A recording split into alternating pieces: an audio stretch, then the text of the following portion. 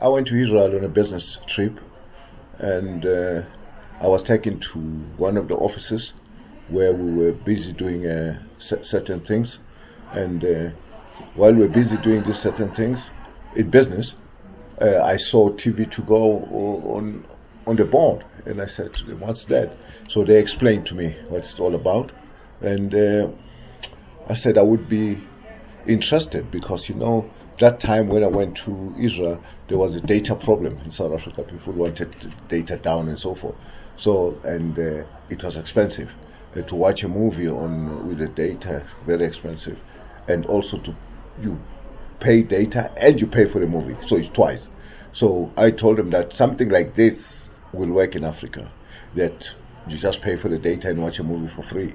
And then, because they were doing it in Europe, I said definitely it will work in South Africa. That's how I got involved.